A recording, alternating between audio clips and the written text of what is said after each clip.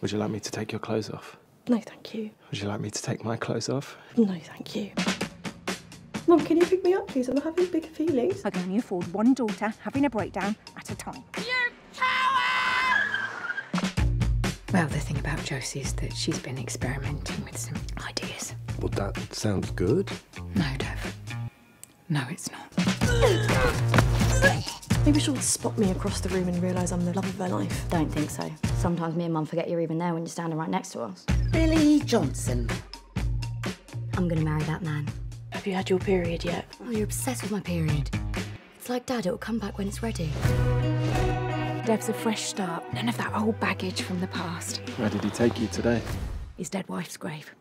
If you don't lock that girl down, you're gonna spend the rest of your life waiting for death to come so you can have another go in the next life. You're gonna be an incredible mother. We showed these women no fear. Not Deb, not Josie, not Deb. Said Deb twice. At